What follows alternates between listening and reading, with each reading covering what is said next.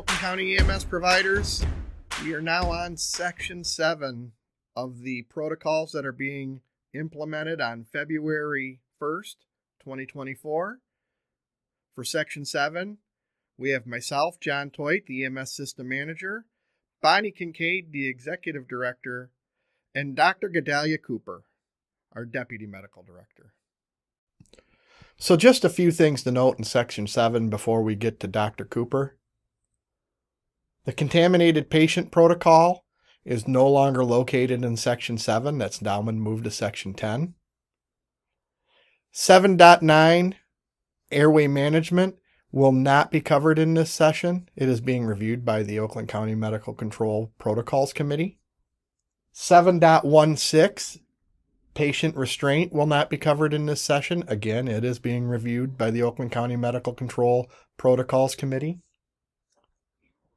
And there are a couple discontinued protocols. The nasal intubation protocol and the impedance threshold device protocol are no longer in place in Oakland County. So we have Bonnie and Dr. Cooper back with us for Section 7. And we're going to start with 7.1, 12 lead EKG. 12 lead EKG. So really here, the main change in this protocol is that it gives you a number 7. It gives you the ability to repeat a 12 lead for either prolonged transports or if there's any changes in condition. So the next one, 7.2, child abuse and neglect. The state separated child abuse and adult abuse. So our protocol used to just be one protocol for all abuse and neglect, adult and child. And what the state did is the state took it and made it 7.2 and 7.4. So the state basically just took our previous single protocol and made it into 2 protocols. Just remember, for child abuse, you got to do a 3200 form. And the number to call Department of Health and Human Services hotline is at the bottom of the protocol. There's also the 3200 form and instructions on what each box is supposed to have. And then Section 7.3, which is in between the 2 abuse and neglect protocols, just the crime scene management protocol. There's just an added reference to the sexual assault treatment protocol that we've discussed previously, 2.15. So really no big changes there. And the same thing here, here's 7.4.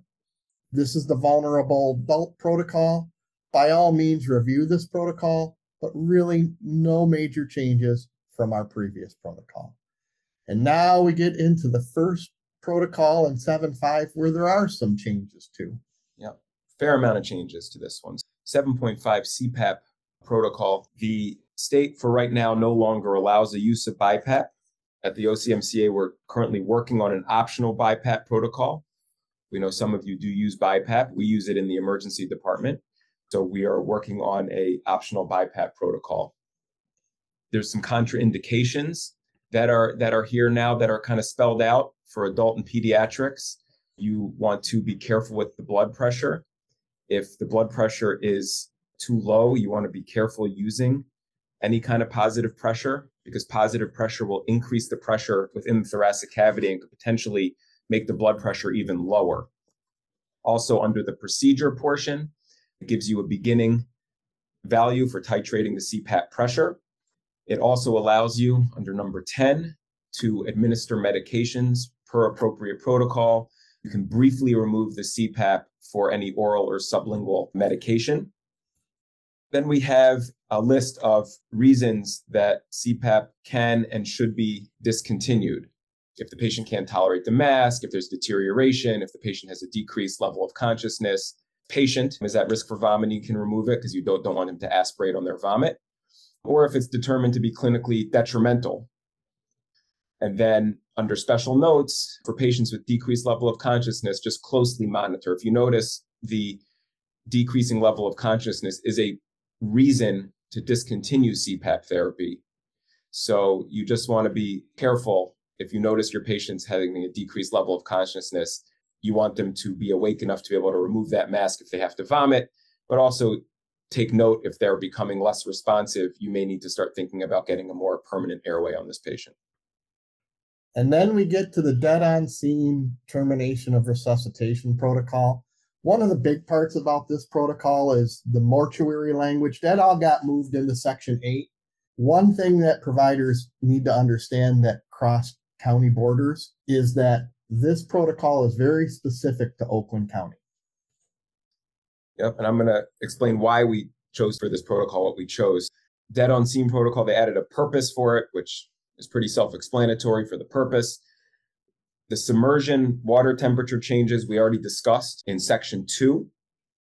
There's also added a reference to MyPost, which we'll discuss in a little bit. They added a line about pregnant patient arrest if it's witnessed by either bystanders or EMS personnel. Resuscitate the patient and immediately transport to the closest facility. I'm going to say about the pregnant patient, immediate transport and resuscitation is important because there's a second patient potentially, depending on how far along this patient is, there's a second patient potentially that could be saved the quicker the transport. This section here on for all other patients, just review it. It just talks about the fact that you're supposed to continue resuscitation on scene for at least 30 minutes. And then they added some information about when you can move the patient, when you can't, and when it should be transported and when it shouldn't. Termination of resuscitation if ROSC is not achieved after 30 minutes of ALS time. And I just want to say it's 30 minutes of ALS time. Then you contact medical control for consideration of termination. The one thing I want to point out, contact medical control for termination if you have asystole in all three leads. A patient who's in PEA or any other rhythm needs to be transported.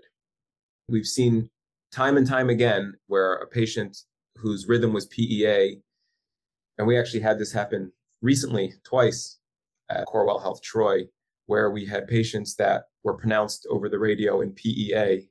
They ultimately ended up getting ROSC and showing up in the ER. And this is likely because the patient probably had a rhythm and just not a palpable pulse. It's very, very difficult in the field without ultrasound, without other means of figuring out if this patient truly does not have any perfusion.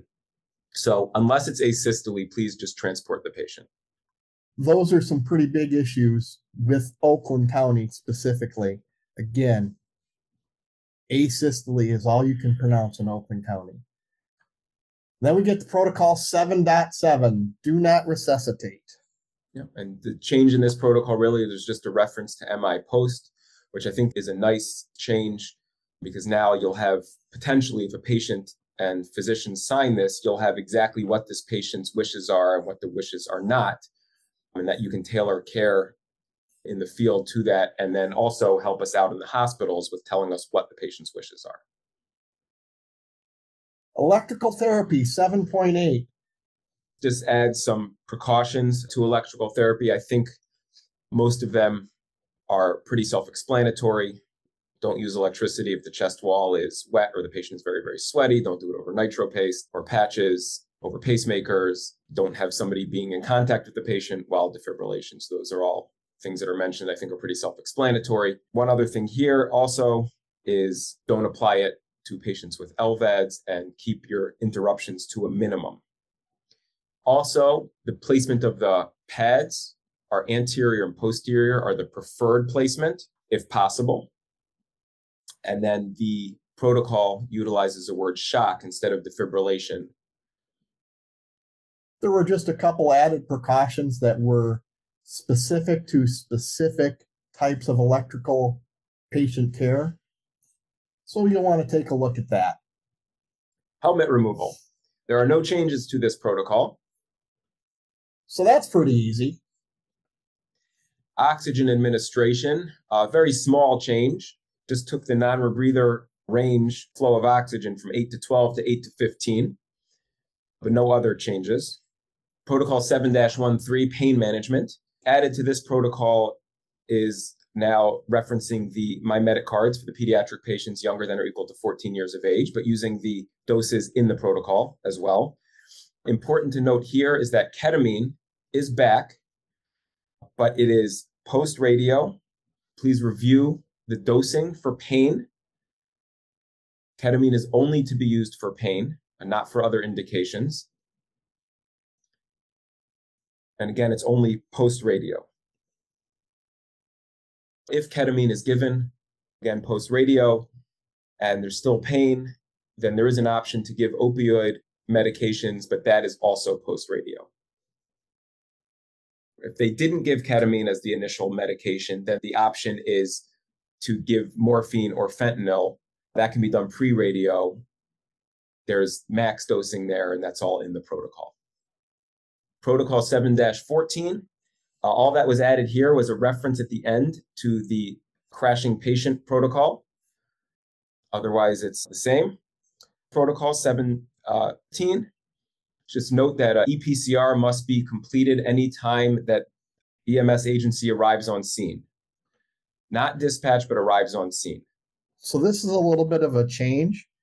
The state has accepted the ability for agencies to document their canceled runs in other places.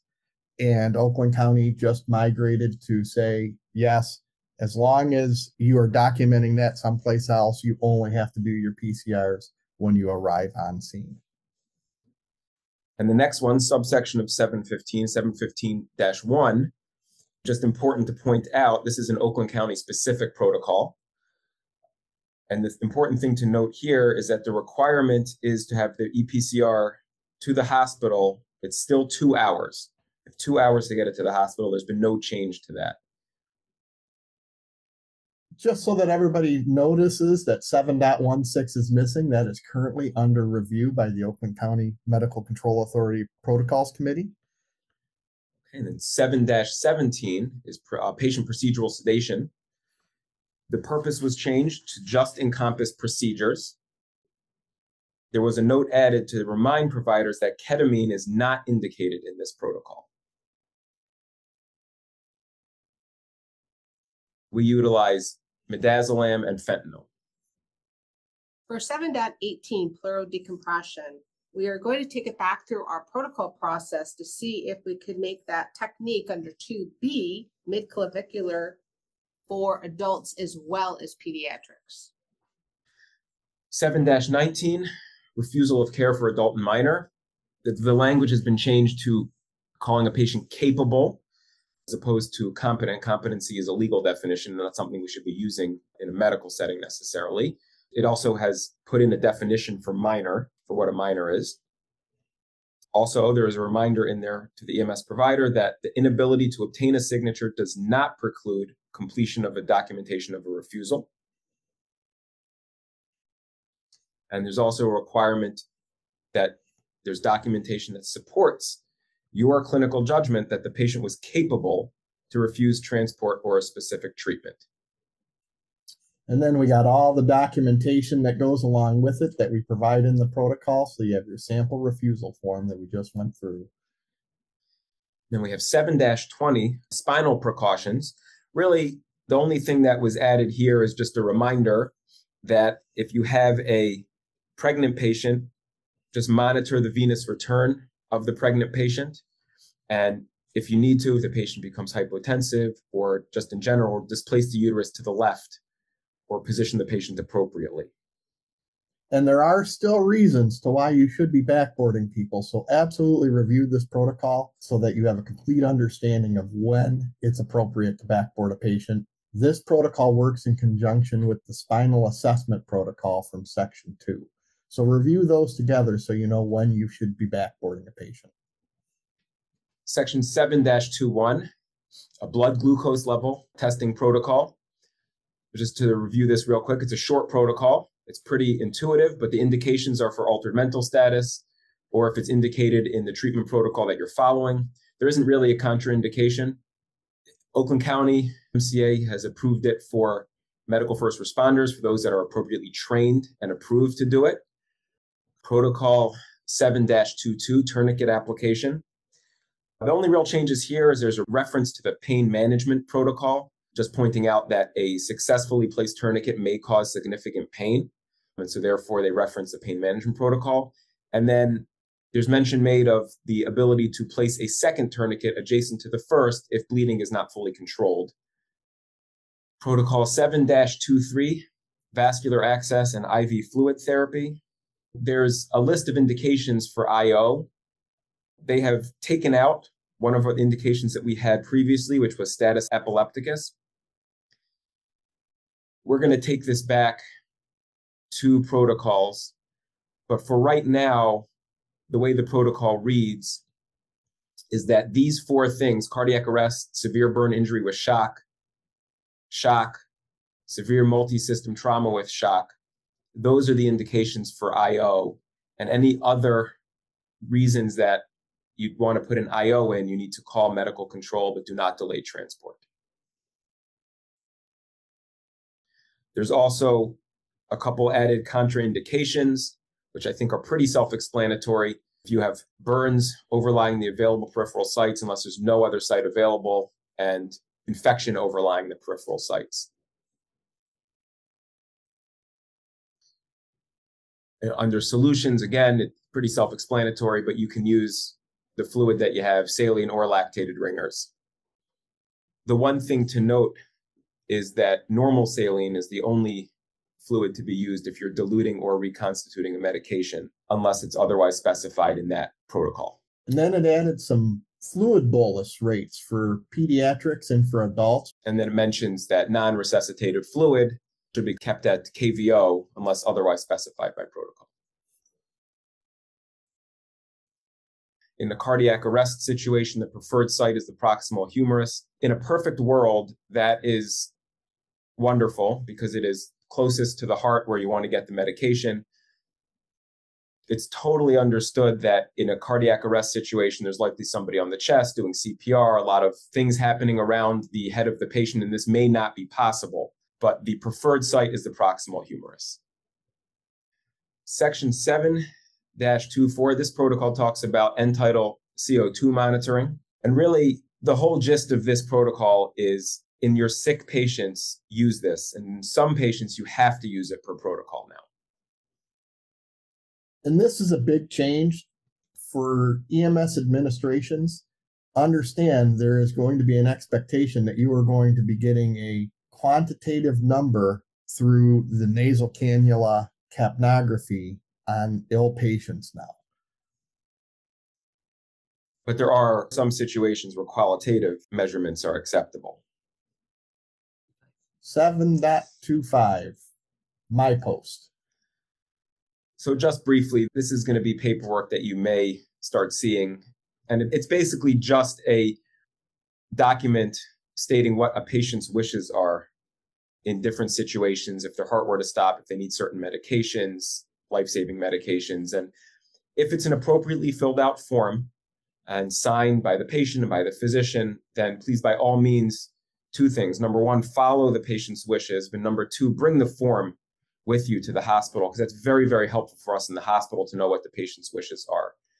There's also a website that has more education on the topic. And that's michigan.gov/EMS. Go under the education tab and then education provided by the department.